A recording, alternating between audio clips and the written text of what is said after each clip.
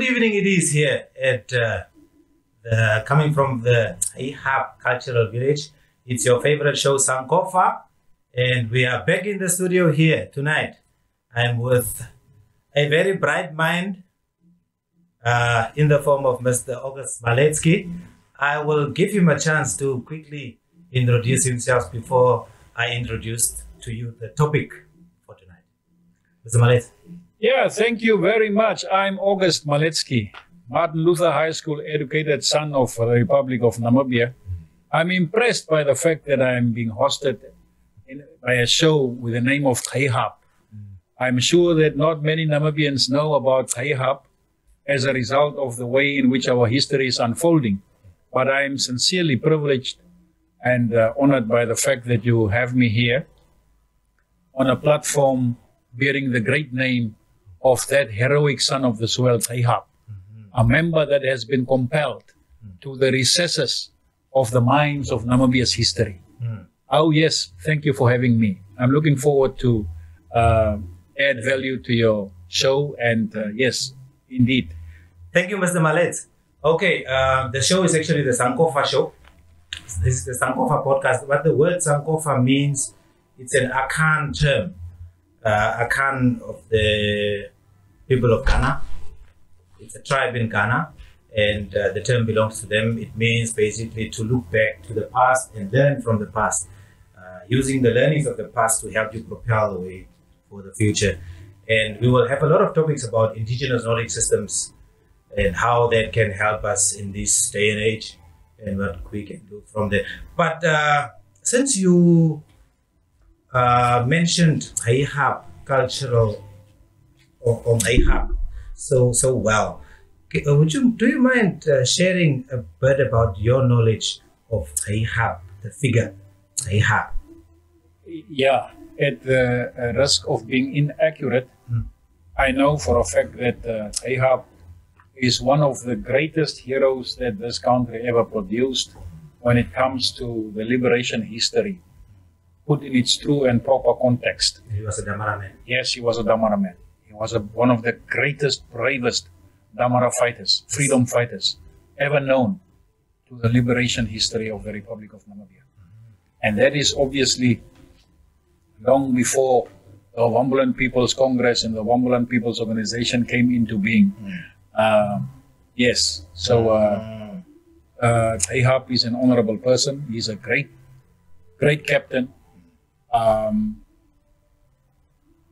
Corollary to him would be the likes of Hosea Kutako, Hendrik Witbooi, and those people. It is just very sad. That was his league. It's just very sad that Ahab does not enjoy the prominence of the Hendrik Witbois and the Hosea Kutakos. Okay. But true historians, those that are true and sincere to the history of Namibia, will tell you that he is in the league of the Hendrik Witbois, Hosea Kutako. Okay. No, good. Now, Mr. Maletz, in Namibia, there is something brewing. A very distasteful, tribalistic, not agenda, but the tribalism is brewing in Namibia. It's been for a while now, and it is really surfacing. I want us to concentrate our conversations, not restricted, but concentrated on the topic of tribalism and perhaps racism. Perhaps the difference. What is the difference between racism and tribalism anyway? Yeah, you see, you have to look at these two concepts in context. Okay. Discriminating against a foreigner would be said as being racist. If a black person in Namibia discriminates against a white foreigner, they would say he's racist, right? But essentially he's not racist, he's xenophobic. Okay. Because he belongs to a different country and he has a phobia of foreigners. He doesn't want foreigners in his country, right? Resistance to foreigners is xenophobia. That's xenophobia. So it's very important that we understand the concepts of racism and tribalism in its proper context. Exactly. We come from an apartheid background. And the background that we come from sketches the platform, the understanding, right, that we have of what racism and tribalism is. In the Namibian context, understanding tribalism and racism there's a fine line. But in fact, you know, racism in our context is color-based, right? Because back in the days of apartheid, we were separated along the lines of whites first, then coloreds, then busters, then, you know, we were classed. Now, that stratification of the different peoples of Namibia was done along racial lines. The whiter you are, the more superior you were to the others. Okay? And in our context, racism therefore goes with the color of your skin. Okay? Obviously, there is much more to it. But to antagonize and reject and be prejudicial to another person because of his skin color, right? The lightness or darkness of his skin color is being racist. And that is, strictly speaking, against the backdrop of the history that we come from. I get you. Now, in context again, tribalism. What is tribalism? Tribalism would be where we have different tribes, right? We have the Damara people, we have the Herero people, we have the Nama people, we have the Ovambo people, and within the Ovambo people we have the Kwanyamas, we have the Dongas, just like within the Damaras you have the Goudman, you have the Kaikoman, you have all these different tribes, right?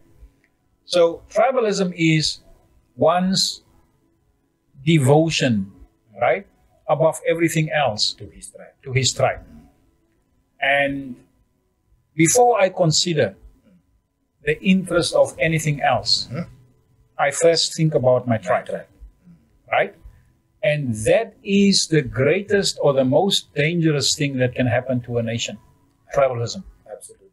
It started in Namibia. I think we were basically a more united country before we got independent. Absolutely. I remember, you know, staying in the then Wambu Lokasi when Club Thriller was opening in the early 80s. I was staying in a Wambu Lokasi. Okay. Right? And I was sleeping at my Wambu mother's house. That's just prior to independence. And there was no discrimination because of your skin color. I walked Wambu Lokasi, sorry for the word now, but that's the way we call it. Even today it's known as Wambu Lokasi. Wambu Lokasi, yeah. Walked from Wambu Lokasi to Faluk in Kommersdal, and nothing happened to me and my Wambu brother. That's the way we lived. We were, perhaps there were some people looking at, what is this guy doing with this black one? But in our minds, you know, we were equal. We were equal. He was my brother and that's it. What I'm saying, the message I'm trying to get to you is, you know, before independence, we were so united against the dangers and the threat of apartheid that we had forsaken our tribalist backgrounds, our tribal tendencies, took backstage. We had forgotten about it because our focus was united against defeating the common enemy, which was racism, being treated as second-class citizens by pale-skinned white people. That was our focus. Unfortunately, after independence, things changed drastically. I can vouch for it and tell you that any honest and sincere Namibian would tell me that prior to independence, you know, despite the fact that we had Wambu Lokasi, Nama Lokasi, Damara Lokasi, Kommersdal, and what, the tribalism, the sensation of apartheid amongst tribes was non-existent because of the fact that we were so united and focused against a common enemy. Do you think Namibia will get back there? How do we have it to get back there? Because that's actually where I'm going and what I'm advocating for. Yeah, you see, but the name of your show is, let's see where we come from in order to determine where we are headed. how did tribalism, how did a people that were so united against a common enemy. And when I say common enemy, I don't mean white people. No, I don't mean Germans and Afrikaners or what. I mean a common enemy that classified us in terms of race. And that treated us as second-class citizens in our own country. Right? What happened after independence is that a small minority of people came from abroad. And regrettably, the leadership that we had within Namibia at that time, under the gallant leadership of the late Tate Magolile, in whose shadow I have grown up, in Walfish Bay, and Daniel Chongarero and, his likes, they took a backseat. It's like they were overwhelmed by these gentlemen who were abroad. When Tate Neoma them came, all these, shall I refer to them as aliens because they were abroad, and when they came back to Namibia, when these aliens came back into Namibia, our leadership, the internal leadership that we had, simply took a backstage. It was like a euphoric moment. Wow, they were outside of Namibia for 30 years and they are back. Let them have it all. They missed it, so let them have it all, It was sort of an honorary thing that we did, but it went unchecked and uncontrolled. How did it happen? To the extent that the first president appointed the first ambassadors from one tribe. The first 7 ambassadors that were appointed as ambassadors and high commissioners of the Republic of Namibia were from the Ovambo tribe. I personally sat back, and because I was a good friend of my late Erwin Keisep, who passed away. His uncle happened to be Mr. Moses Garoy. When I confronted him and I said, but how come that this happens? He said to me, something I will never forget. Just take care of yourself. That's what he said. That's what the late Moses Garoy said to me. Just take care of yourself. I was taken aback. Incidentally, on a different occasion, when I met the late Mr. Theo Ben Gurirab, he happened to have been a colleague of one of my father figures at the then Augustinium High School. He also said the same to me. He said to me, just take care of yourself. So the culture that they brought in here was, although you see these wrong things, don't say anything. Keep quiet and take care of yourself. Right? And I have, over the years, decided that I will do the exact opposite. I will call a spade by its name, whether you like it or not. And that is what I'm doing. So, in order to remedy this evil of tribalism that we have in this country, we have to recognize the fact that it was created, it was brought into Namibia by those that were in exile. And they imposed it on us. How did they impose it? By taking positions of power within the government, right? And economically empowering Namibians along tribal lines, right? For every 10 bursaries that were given, 9.9% were given to the Ovambo people. And I'm saying this with the greatest of respect. If you look at the fruits of it, 30 years after independence, you will see that the specialist surgeons that are in Namibia, they're doing a great job. Doctors, professionals, they come from one tribe, principally the Ovambo people. I have nothing against that, but I'm just speaking facts. I get you. Yes. I get you. You see, there's a statement that was, the narrative was, in order to get something from the government or to be empowered economically, we must change our surname to Onglombashe. So that your surname sounds like Onglombashe, in order to benefit from the economic resources of this country. Now, that is the unfortunate trajectory that we embarked upon ever since Namibia gained its independence. And every sincere, truthful Namibian that is truly bothered by the current status of this country will agree with me. So, how do we remedy it? how do we get back to where we were? Because no, what you're saying is that it's a popular narrative, and it's in many people's minds and in many people's mouths. Not everybody is as outspoken as you, but what you're saying, many people can attest to. Now, because there are even more examples of, boards of companies and some critical key positions and lists of employees of certain government entities where you find preference clearly given to certain tribes. Yes, you do see these things. What can we do? Oh, what are the dangers of this?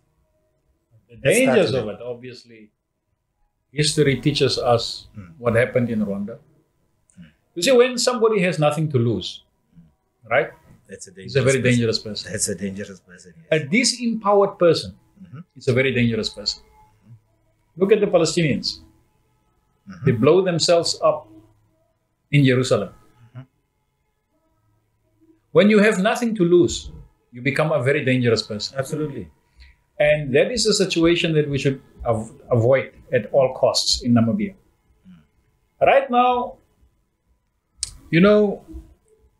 with tribalism, cultural genocide, our people have grown up thinking that, our people even aspire, some of them even aspire to be like the Ovambo tribe. Have some of them on the board of your company? Or yes, it's like as a director, silence. Yeah, on a cultural day, I'll dress up like, or in the clothes of my boss.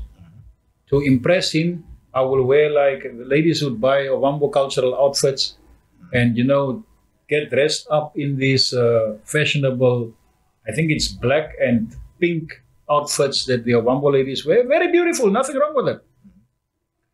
But we should be aware of the fact that cultural genocide is not something that is committed, like you take the knife and you stab somebody. It's something that happens subtly, right? You won't notice it. But when you open your eyes, you will see that your culture is gone and there's only one culture. You practice only one tradition. Nowadays, people who dress up in Ovambo dresses, Ovambo clothing, bastard ladies would do that, colored ladies would do that, Nama ladies would do that, and they look beautiful. It's fashionable. But the underlying issue is, what drives them to do that?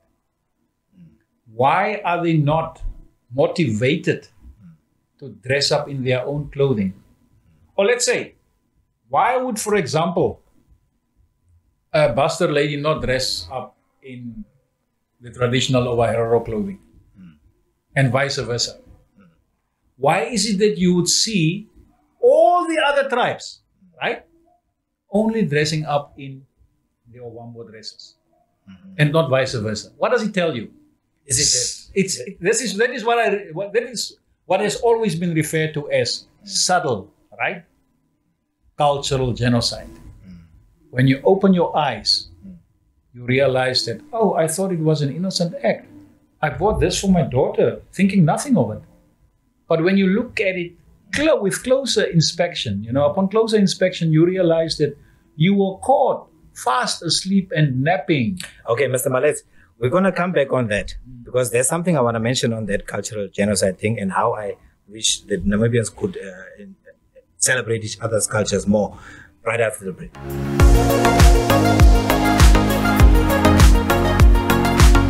On that note, we are back. Like I said, Mr.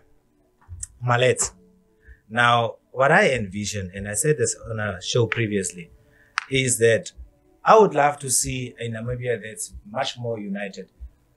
Just the same way that you explained that we were before independence, where we get a situation where we proudly celebrate each other's cultures, not neglecting your own. You still maintain the pride and your own identity and so on, but we cross-culturally, we just have that love, because I believe that if you look at all these cultures, in fact, I can say in all the cultures of Africa, African tribes, there are basic underlying values of love, the elderly one looking after the younger one, and trust, and there is sharing, and these are things that were ingrained in our cultural upbringing. In all of these cultures, yes. Underlying, we developed other things with greed and all these things. We shifted from this basic African Bantu tribe. You see, it's like the concept of Ubuntu. You see, that's the word I was looking for. Humanity. Thank you. Thank you. That underwrites all of Africa's cultures and traditions. Thank you. Unfortunately, greed step in, and for one or the other reason, people that are otherwise good people, right, opted to sacrifice these higher values, these higher ethos that underwrite our cultures and traditions for self-empowerment, economic empowerment. That's greed. That's greed. So you are right. The Nama culture, the Herero culture, the Kwanyama culture, I would gladly partake in all the traditional activities. Gladly. But not at the expense of one of your own or the other. Okay, right? And I wouldn't want one to be overemphasized over the other. Yes. It should be a matter of us entertaining each other's cultures, you know, and celebrating each other's traditions. Absolutely. Without restriction. Absolutely. Realizing that we are one. Exactly. That's the thing. We need to get to that collective mentality. We need to strive for our collective survival and collective prosperity. What does the word Harambe mean again? Pulling in the same direction. Or yes, you know, yes. Are we there? Well, right now I think we are pulling in probably 14 or 20 different directions. The danger of that is if we pull in such different, we're creating loopholes for more and more enemies to penetrate our camp. You see, as we are moving in different directions and each one doing his own thing, and we are not connected and we are not working as a unit. Because the way I see life going these days, Africa, actually not only Namibia, Africans need to learn that it's now time to really stand together. It is now time to really leave petty differences and greed and corruption and nepotism and these things aside and work with and get people into positions by virtue of merit and not coming from a certain ethnic group, having a certain background or connected to who and on that basis. Because if we continue on this, then we're not serious. You see, easier said than done. When the trajectory that has been set was set on a tribal tone, we need to violently break it down. And I don't mean by picking up guns and fighting. What I mean is, let us begin by calling a spade a spade. You know, let us start saying, man, that Damara guy, he speaks the truth. Yeah. That Wambu guy is a true gentleman. He acknowledges the truth. Yes. You know, let us say, man, that Nabeba, he's a man of his word. Yes. Right? No, you're very right. Let's call a spade a spade. Yes. But the more we live in denial, the more we mitigate nonsense, war-provoking tribalism, we are moving closer and closer to living in a minefield. In a minefield, I mean, you know how dangerous it is to live in a minefield. Yeah. If you move to the left, the risk of explosion is high. To the right, whatever direction, you may face the consequences of an explosion. We don't want to live in a minefield. We are free human beings. And in order to promote that freedom spirit, right, we must call a spade a spade. There's no use, mitigating nonsense, right? And putting velvet gloves on to treat a guerrilla that is hurting you is the wrong way to go. Call a spade a spade. That's the fundamental thing that we should do. Recognize the error of your ways. Only then can we rectify it. Yes, but if you do not recognize that 99% of the chief executive officers of the Republic of Namibia's public service comes from one tribe since 1990. That's definitely. How do you want to remedy the situation? No, that's If you don't want to acknowledge the fact that for the past 30 years, only a select group of people, right, derived 80% of the income of this country. And yet, you were preaching one Namibia, one nation, right? And when you were challenged with these raw facts, you call the challengers tribalist and troublemakers.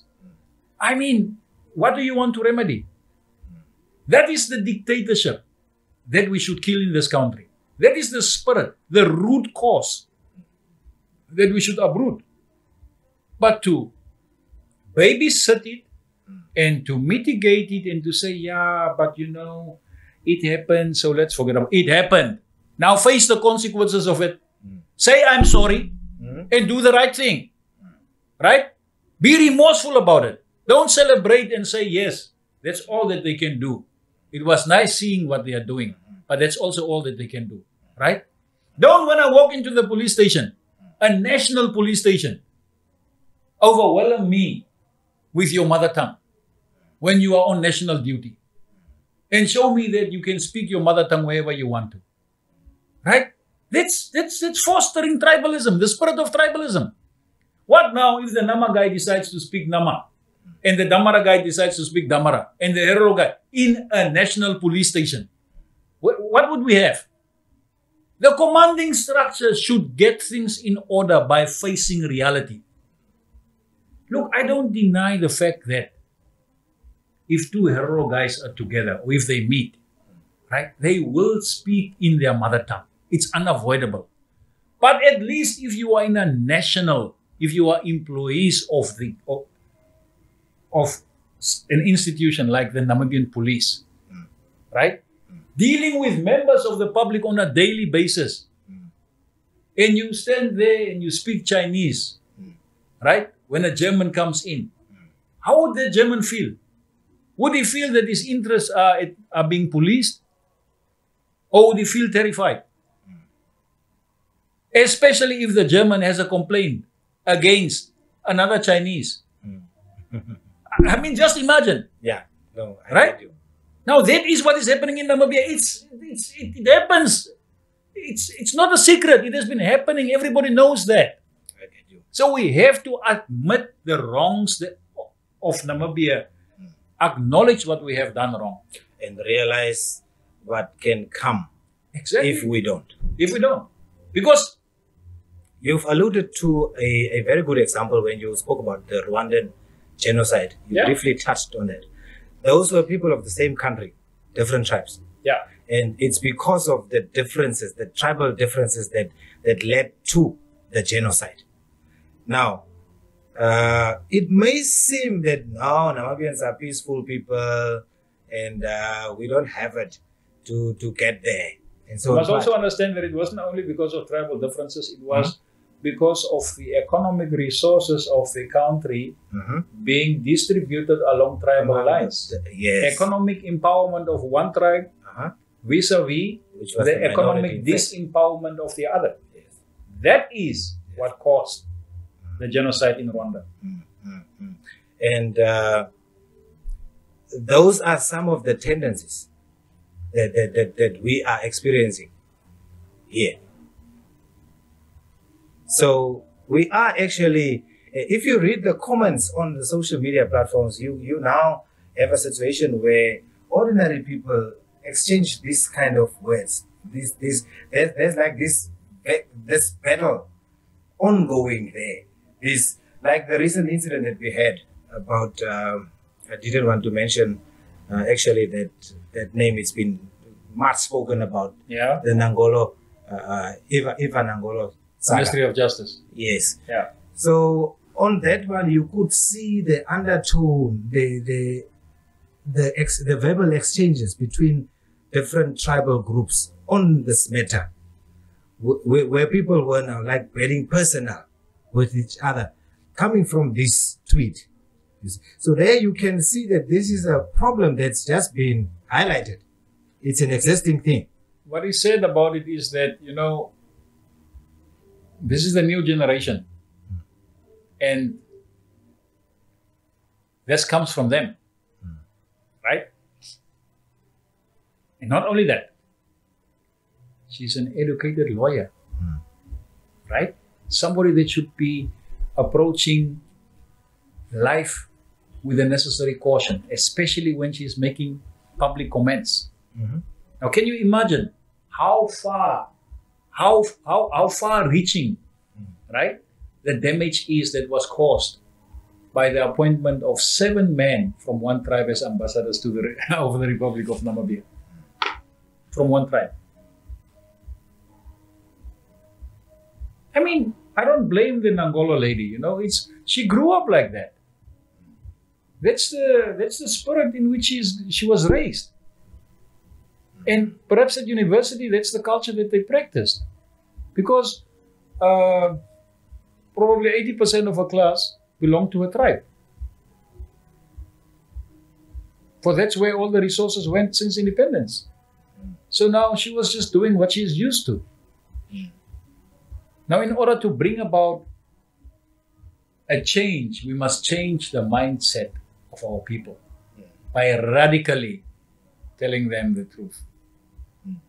No, that's very, very, very important, because when you have in a country set up a dominant tribe, and you've got minority tribes, you have created this atmosphere of some of your citizens feeling lower, feeling that they are lower citizens towards others.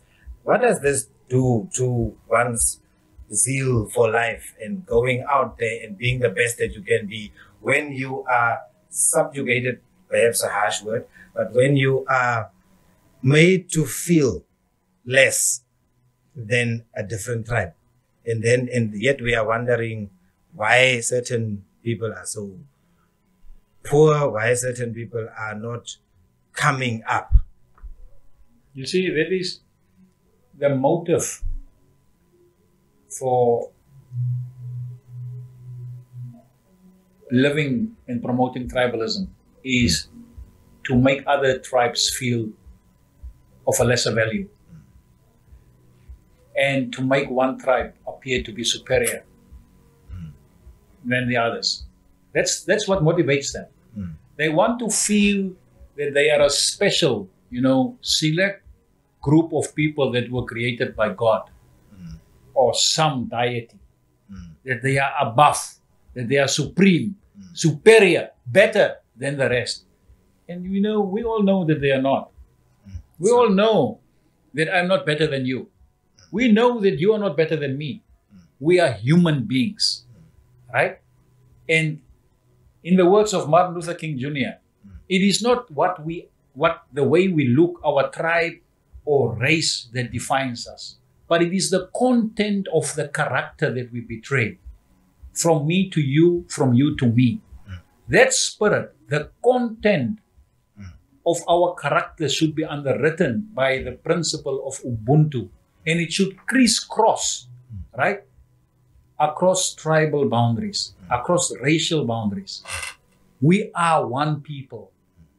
And nobody is superior to the others. Absolutely. The Ovambo people are not superior to the Coloureds. The Coloureds are not superior. The Damaras are not inferior to anybody. Absolutely. We are all equal. Absolutely. And I'm saying this with the greatest of respect. Absolutely. I have Ovambo mothers.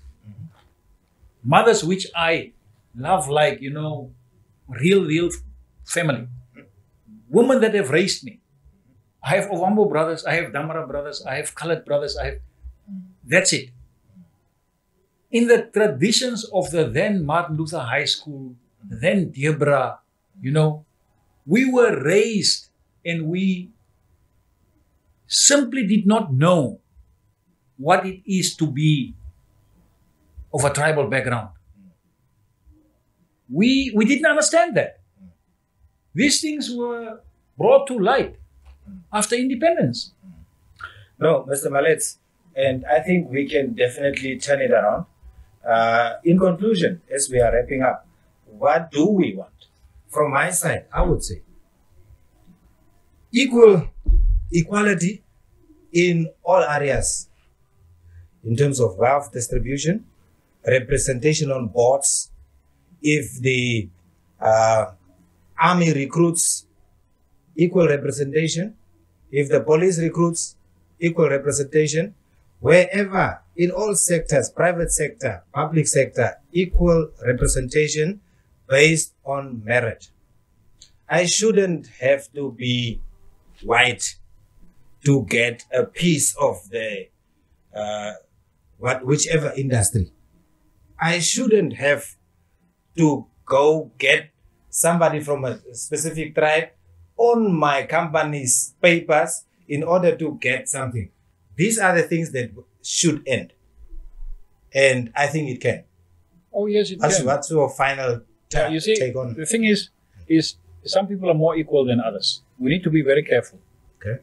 In order to remedy the evils of the past, we must recognize that, okay, now, in order to fill these 100 vacancies within the Namibian police, we understand that tribalism will not dictate things to us. But in order to empower those tribes that were neglected over the past 30 years, this is what we are going to do. We have 13 tribes in Namibia. We are going to make sure that the 100 vacancies in the public sector will be proportionately filled from all those 13 tribes. You can condemn me and you can say that I'm tribalist or whatever. But for every 5 Damaras, there must be 5 Namas. For every 5 Namas, there must be 5 Ovambos. And for every 5 Ovambos, there must be 5. That is the only way that we will balance the evils that were done to this country. Now, Mr. Malets, in terms of population numbers now, given the differences in the total number of Damaras versus the total number of Gabrielians versus the total number of, Vambos, Chonas and so on. Do you think you will go far or it is possible practically to restrict it to equal proportionately? Well, of course, given the prejudice that the other tribes suffered over the past 30 years, right? In order to do justice to the system and to remedy the prejudice that the other minority tribes over the past 30 years suffered, right? Okay. Doing that as remedial action for the next 5 years will balance the playing field. Oh, it won't even balance it, but it will at least be a step in the right direction. I get it. Mr. Malets, thank you very much for having graced this occasion with your wise words. Thank you very much for your presence here tonight, and it is I really appreciate it. You're most welcome. You are always welcome to touch me and come back on scene, and I'm sure you've got a following yourself. I see your stuff on TikTok, and you are quite a busy man on the social scene. We see you. On that note, thank you, man. It's always a pleasure to contribute constructively to the development of my country. And sure. Yeah, thank you too. Sure. Thank you. On that note, thank you very much for having viewed this episode. If you haven't yet subscribed, liked, shared this video, please do so. And see you in the next. Ciao.